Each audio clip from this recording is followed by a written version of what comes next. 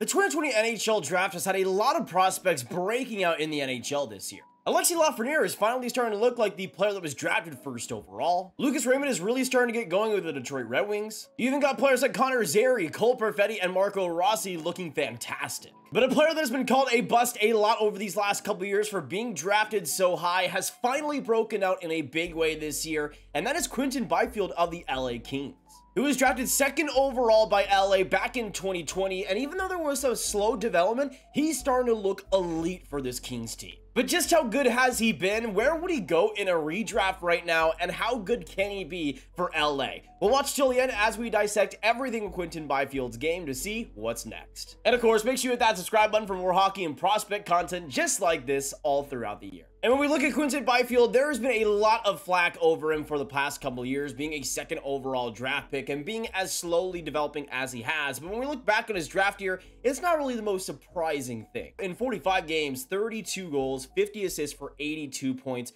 point-wise in the OHL, was absolutely dominant. But even though that production was insane, there was still a lot of rawness with Quinton Byfield. Even though there was some obvious upside and some insane potential, which is why I still had him ranked second overall, and is why he ended up going second overall, there was a reason why that development was slow. But considering the profile, I think the Kings have given him a pretty smart development plan. Thankfully, after he was drafted, there were some weird pandemic things, and he was able to go to the AHL, and in 32 games, he got 8 goals, 12 assists for 20 points. For a player as young as him, that's pretty solid. You gotta remember that he is an August birth date, so he's one of the youngest players in his draft year, and the fact that he was already in the AHL just after turning 18 was pretty impressive and doing as well as he was. But there were some concerns that processing speed might be a little bit of a difficulty for Byfield, that eventually that pace and that speed at the NHL level, at least in terms of decision making, might hold him back. But I think starting in the AHL from almost day one really helped him adjust to that pro game immediately and get a lot more prepared for the NHL in the future. But of course, you can see in the U20 World Juniors, he got 7 points in 7 games, and besides that insane one game where he got a bunch of points, there were some disappointments throughout that tourney for him, not looking maybe as dominant as people expected.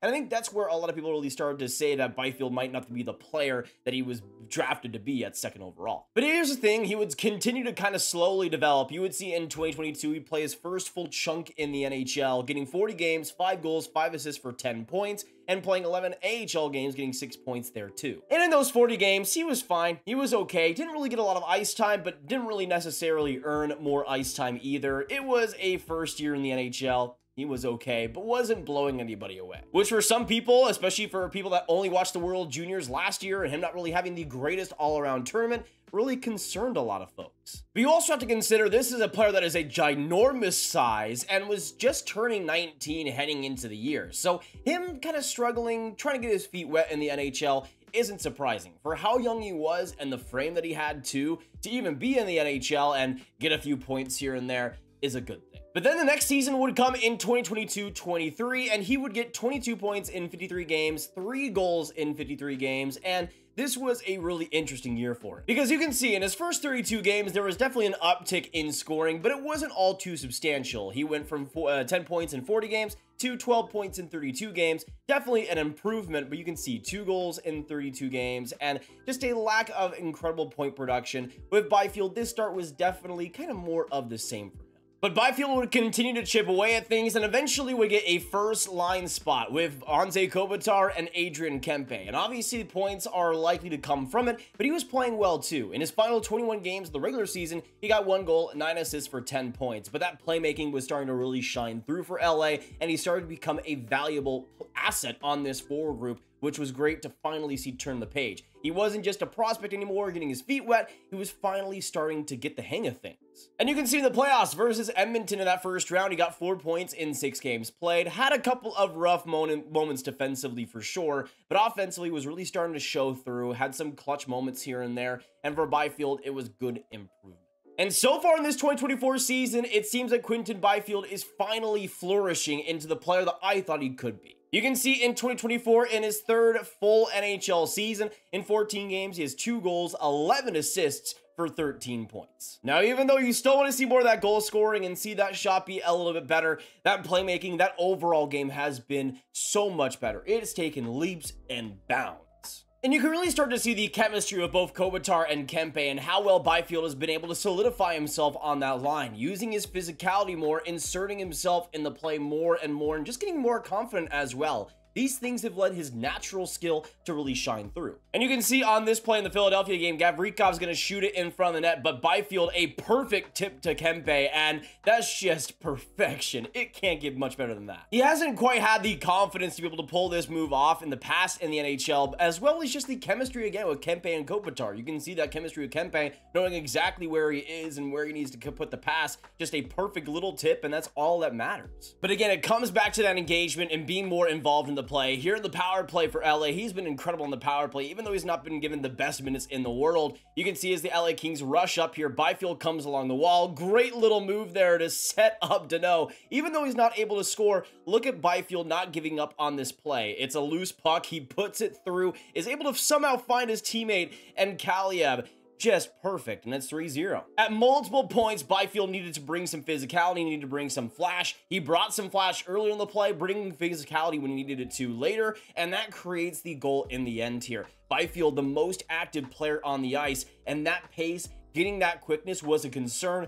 Well, now he's looking perfect in that category. And then you have one of my favorite shifts from him in this entire season so far. 2-0 LA. This was a dominant game by both the Kings and Byfield. But this goal does not happen with him. You can see the puck is kind of shot into the Leafs zone. Byfield, though, some incredible quickness, and Liljegren just has no chance. Byfield easily coming in and stealing that puck. And you can see he's still able to keep possession. It kind of flips back along, and right there, Silayev, perfect shot, and it's 3-0 LA. But that relentlessness on the puck, that huge physical size that he's finally starting to utilize, Byfield is doing everything right now. Really, the last big major block that's really keeping Byfield from that star potential is that shot, and of course the goals that he's scored in the NHL this year, which have been rather low for a player of his stature. There's a lot less confidence in his shot right now, and you can kind of see that he's defaulting a lot more to the playmaking, which he is incredible at doing, but that shot getting to another level could put him up to a 90-point guy. Seriously. You can see his goal scoring totals over the past few seasons. 5 goals in 40 games in his rookie season, 3 goals in 53 games in 2023, and 2 goals in 14 games this year. To me, having that extra edge in his game and that confidence in his shot is going to go a long way. Sure, that playmaking has been phenomenal, but if you can make the players guess, if you can make teams guess that you could actually shoot the puck, then that'll be an extra element in Byfield's game that he could use right now. This isn't a player that is perfect at 21 years old, still has a lot of time and growth to go, but that's why the Kings drafted him. Even at 21, he's still learning, still getting better, but has 13 points in 14 games. That's the magic with Quinton Byfield. But to me, the biggest difference is not just playing on that first line and looking good with Kopitar and Kempe, because a lot of players could do that. Kopitar and Kempe are unreal players at this stage, especially Kempe, who has taken his game to an other elite level. But with Quinton Byfield, he doesn't just look at home and riding on the coattails of those two guys. He is looking like his own player and his own dominant player too, and using that physicality, using that edge that he has to his advantage. And that is really the biggest difference. Already, how much improvement we've seen in his physical game has gone so far, and I think that's one of the biggest things that's come from him starting the AHL so early and finding success there was using his physicality more and more and having to learn to use his physicality more and more. And that we've seen that become one of maybe the more weaknesses in his game to one of the strengths for him. And the fact that, again, he doesn't turn 22 until next August. This is still a center, and a big center that is so young and so good already. We already know that bigger players take more time to adjust to the NHL level, but with Quinton Byfield, it is so good to see that success naturally come with him. And again, that youth is still so prevalent. He has not even reached close to the potential that he can have in the NHL. Right now, the way he's playing, I mean, this is a guy that could be a 90-point center for this LA Kings team. He is already looking so good in the production. If he gets that goal scoring going, man, he could be a point per game player right now on this LA Kings team. He has been so good, so consistent throughout this entire year, and that's really the big thing. Some of these 2020 draftees have had some good stretches throughout this season, some good moments. With Byfield, he has been a complete player through and through. And those advanced stats are also showing the same thing with Byfield. This is 5-on-5 expected goals for per 60. So how many goals on the ice you're expected to be with per 60 minutes. And you can see Quinton Byfield is third on the team in 5-on-5 expected goals for per 60 with 3.58. Only Adrian Kempe and Jordan Spence are above him. And in terms of expected goals against as well, he's one of the better players on the team with a 2.34, which for a 21-year-old player is pretty rare. A lot of younger players are typically a lot more high event, high offense, rough defense. But with Byfield, you're seeing an adjustment already in the defensive play, and the results have been fantastic. And in terms of forwards, you got a few players above him, but I mean, he's ahead of players like Anze Kopitar, Philip Deneau at this stage. All of LA has been pretty good in terms of defensive analytics, but Quinton Byfield is among the best already. And you just look towards that 2020 draft, and now with players like Lafreniere, Byfield, Marco Rossi really showing them themselves, I mean, you can see just how solid this draft class has been. I mean, you have players like Alexander Holtz who haven't really been able to totally adjust to the NHL level yet. You've had, of course, players like Dylan Holloway who have been in the NHL but not really putting up much production. But for the most part, a lot of these players are playing up to their potential, playing up to their draft position, and it's just great to see that actually happening. The top 15, though, just looking very solid, and it's great to see so many guys come out of it with so much success. And of course, rest in peace, Rodan Amirov. You will never, ever be forgotten. Moving on to Byfield's potential and what we can see out of him. It's kind of hard to say because Byfield's potential has grown up and down and up for so many different people. But to me with Byfield, I think the biggest question is how much will he be able to turn into a center long term? Of course, he's found the most success, especially this year, being on that left wing with Kempe and Kopitar. But that's really, I guess, the biggest hurdle holding him back, along with that lack of shot potential right now from really getting those amazing, insane numbers. But he is an incredible playmaker, and I think that will last at least. And that physical presence that we have seen has had so much improvement that it's hard not to see him continually progressing. Once he works in that shot a little bit more, and maybe in the face-off dot as well, I think we could see him as a pretty natural center, but he's working well as a forechecker, so that might be something that he just turns into. Maybe he is, and just this exceptional power forward winger in the future, a la Mikko Rantanen or something. But Byfield has just shown so many signs that, hey, he might be a center, he might not be, but no matter what ends up happening, he is going to be a valuable piece, an incredibly valuable piece for this LA Kings team. So I would say around a point per game is, I guess, realistic for Byfield. I mean, he's already around that point right now at 21 years old, but a player that gets around 70, 85 points continually throughout his career, I could absolutely see that with some good physical size and, of course, defensive play that hopefully keeps getting better and better. And if you can show that on the wing, if you can show that at center, that'd be nice. But for LA, of course, with what we see with their center plan and bringing in, of course, Pierre-Luc Dubois, it doesn't seem like there's any total pressure for Byfield to be that complete centerman.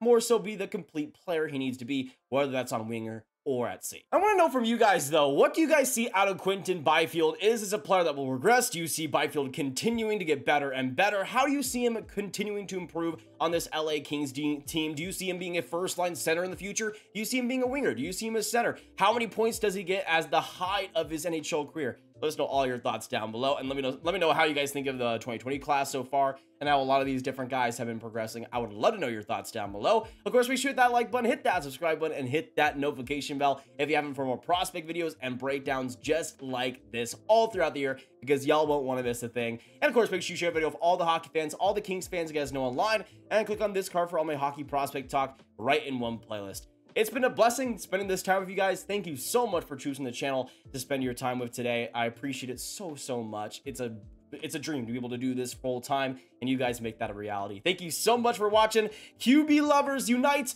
and we will see you in the next one. Goodbye.